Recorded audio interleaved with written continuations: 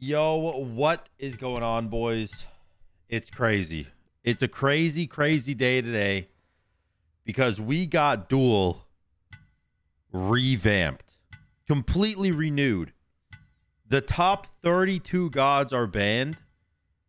In my opinion, a little bit too much. Like I said, if you don't know my opinions about this patch, go back to and watch it in my other video. But why is this so fucky? It's not even straight, dude.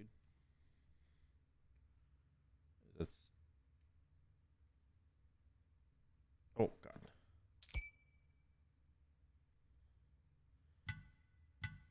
Okay, that's straight now.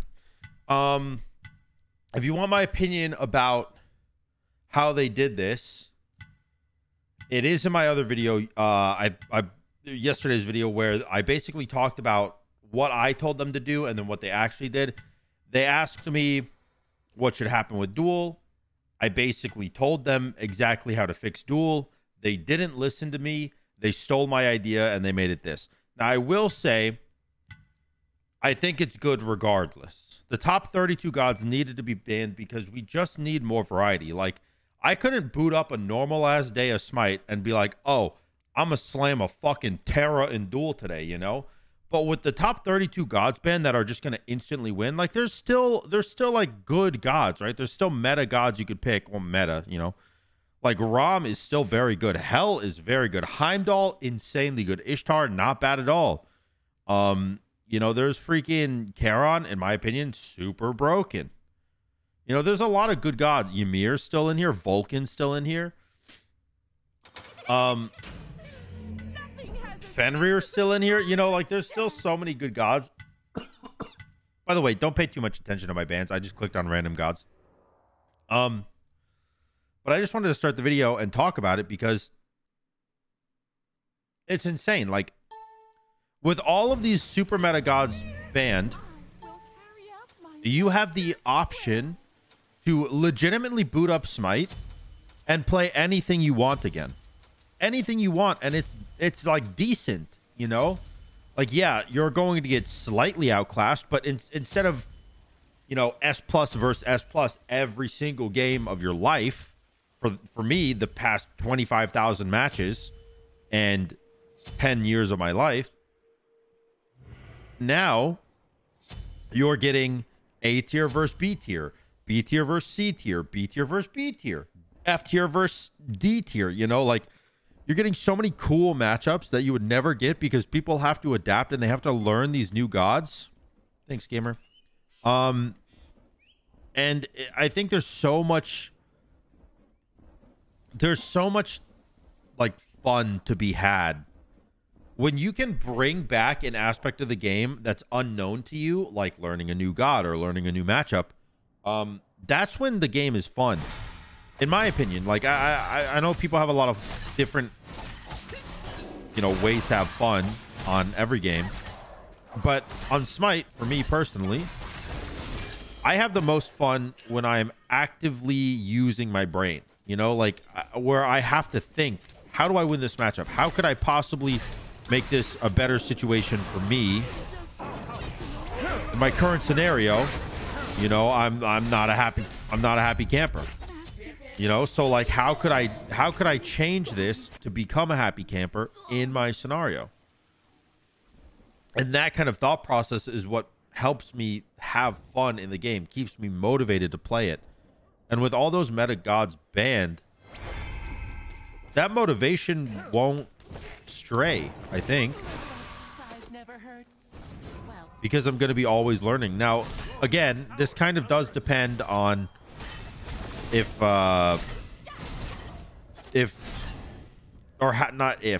often they change it. I told them I think it should change every patch. So every month, basically, like every big patch every month, I think it should change. If they listen to me, I think we are in a great spot. But historically, they don't give a fuck about what I say. They just take my idea and roll with it, which isn't terrible. You know, they still took my idea and they're still going with it. But you know, I just know that this is kind of a delicate situation. You have to keep a close eye on it, and I don't know if they're willing to do that. And you know, I will try my best to make sure things are maintained. But like I said, I get a response once every 2 months, so we'll see what happens. But regardless, I am happy with this. You know, like I'm fighting a Fenrir as Thanatos. I never played Thanatos because he just loses to all the S tier gods. Unless you're like crazy good with him specifically, like Rexy is.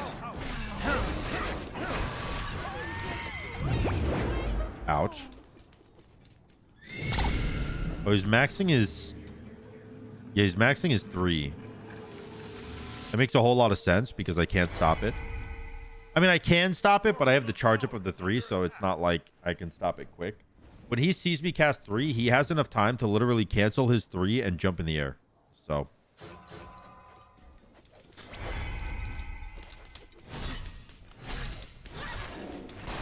Not in a fantastic matchup for me, but it's better than fighting an Oleron.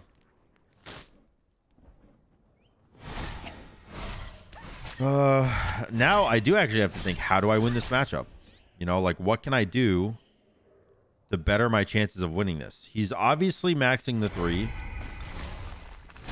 I need to adjust my play style to avoid the 3 basically at all costs.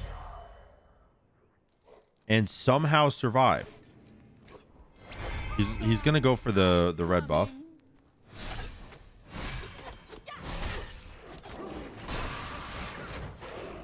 Wow, that was quick. That was quick.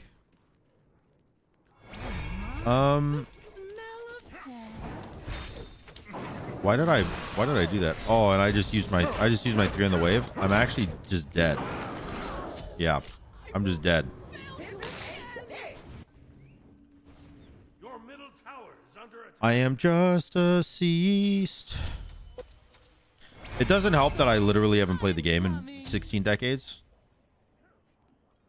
I don't think I can kill him here. He's really high level.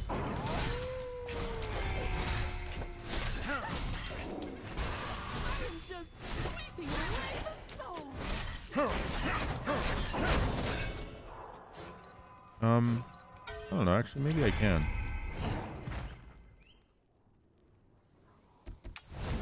Ah, never mind.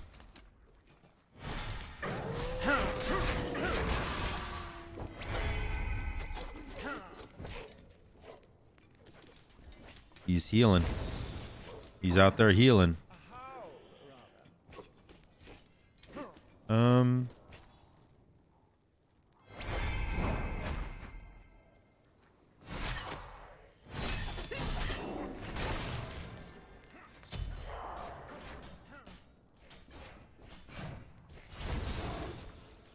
I'll take one.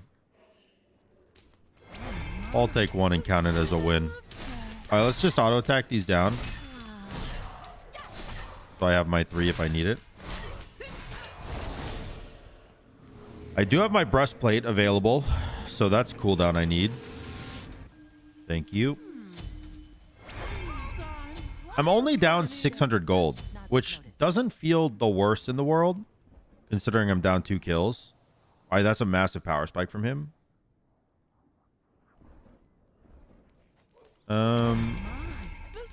Although I will say, the later this game goes, the happier I personally am.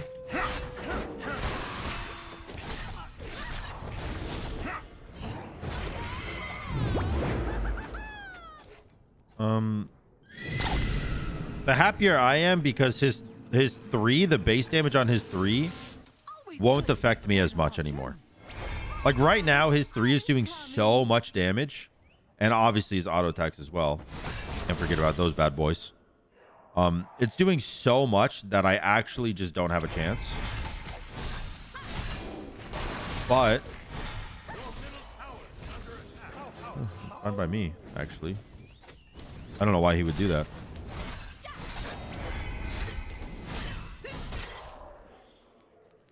I'm actually very curious as to why he would do that.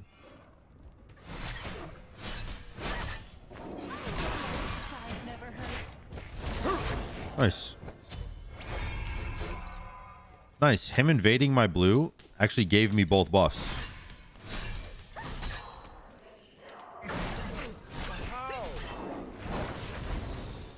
Oh, I wish that hit. I wonder if you got your treasure chest. You didn't. I will take that. Thank you. I'm going to ult this because I don't want to lose my tower. If I don't ult this, I don't get there in time to save my tower, probably.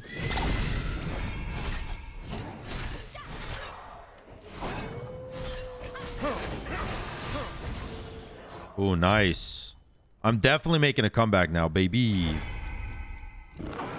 Okay. Ult for blink. I will take that. That means I'm alive.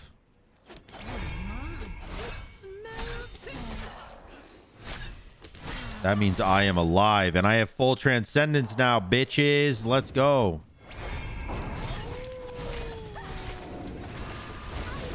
Look at that damage. Look at that damage. It's actually less impressive than I thought it was. Oh, I thought that would hit. Okay. Stop.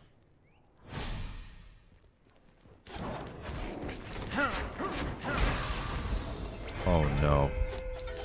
That cannot be good, boys.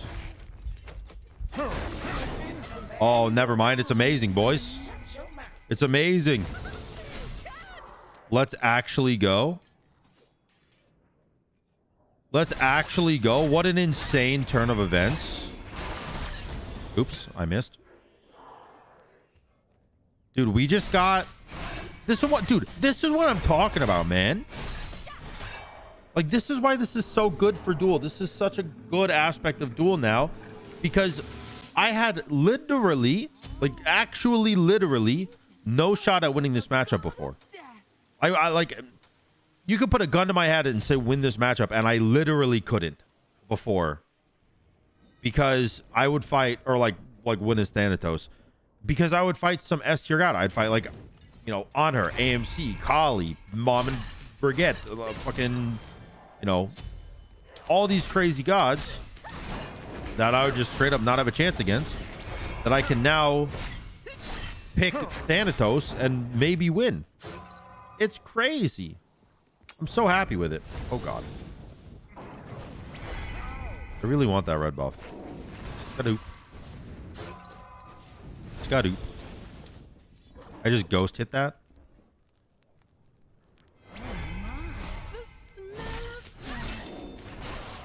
Oh, nice. My 3 clears.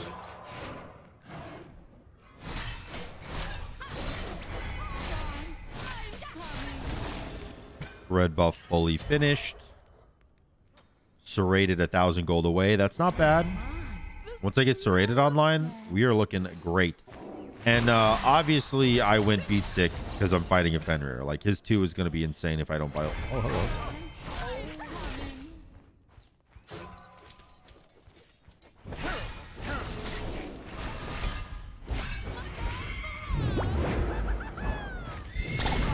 Nice. Nice. Dude, I'm telling you, all you have to do when you ult with Thanatos is wait for them to mess up. It works like 9 out of 10 times, which is pretty good. 90%. You literally just wait for them to use an ability. Like, you wait for them to use their movement ability, and then they can't do anything after that. He does have blink, though. He could have jumped and then blinked immediately after, which would have been a good play, but, you know. Then I get ult for blink, and I'll that's fine. Like, that's an acceptable trade. Obviously, I want the kill, but you don't always get what you want, you know? Hello?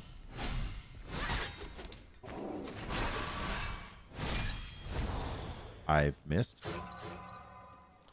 Now, here's an issue. He's got ult. And he wants, probably, to drag me into that Phoenix of his.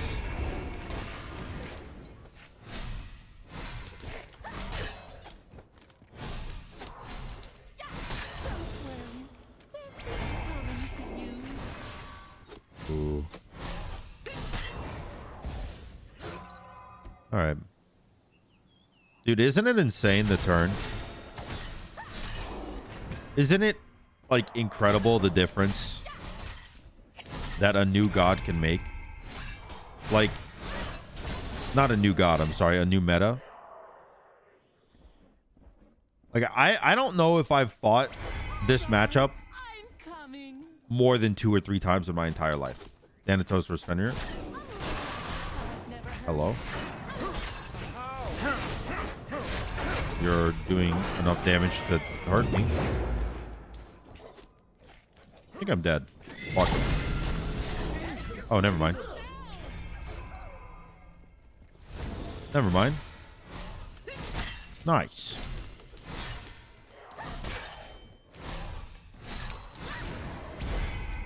Can I get the Phoenix? I do have a lot of damage. I don't have very much attack speed. My damage is there. Let's go. Red buff spawning. Let's go grab that. He doesn't have any anti-heal, which I feel like is a big misplay. Because I heal when I get last hits, and I have lifesteal. And my scythe heals me a ton. I feel like not going anti-heal against Thanatos is kind of a misplay. Yo, can I just be honest, though? I'm so happy. Like, I can't play Smite for that long most of the time. But, like, because I feel sick when I play it sometimes. But it's so nice. It's such a nice feeling that I can log on to record and know for a 100% certain fact I will not fight an Uller. I will not fight a Mammon Brigette. I will not fight a Kali. Like, it's just so nice, man. And I bet you guys feel really good about it too, because like most people lose the game because they freaking... Holy shit, that was insane. Coming. Oh shit! Holy fuckeronius. Wait, I do so much damage? Alright, well, GG. But it's such a nice feeling. Like, people are going to actually play Duel again. Because... And you know what's something cool about this? You know something cool about this change as well that I'm going to talk about? By the way, the video is not going to end right now because I do want to talk more about my thoughts on this patch and the impact it has. But what's so cool about this is I have so many messages. Like, let me open up YouTube real quick. I have so many comments on yesterday's video. YouTube Studio. Content. 200 comments on yesterday's video. And like 95% of them are positive, which first off, thank you. I really appreciate that. But on top of that, not only are 95% of them positive, I guess I can switch to the screen, but they're also like, they're like saying that they haven't played Duel in years. They just watch me play. And this change is actually going to let them play Duel, which is so good because not only are we fixing the issue of like non-skilled players getting GM because they abuse broken gods and ruining the fun for other people, we're also fixing matchmaking. Like, you guys understand that, right? The more players, the better matchmaking. That's just simple. It's simple math. I mean, if more people are 2,500 when you're 3,000, you're going to get more people that are 2,500 opponents rather than 900 MMR opponents, you know? So, like, it's a big issue right now in Smite in general that matches aren't fair in terms of MMR because there's not enough player base. In Duel and in Joust specifically, it's a little bit better in Conquest, even though it's still a little fucky. But Conquest, like, it takes the 5 players on each team, averages the MMR, and it's normally around like 10 MMR. So it's pretty good. Even though your Thoth that went 0 and 14 in mid lane makes you not feel like that, it is generally pretty good.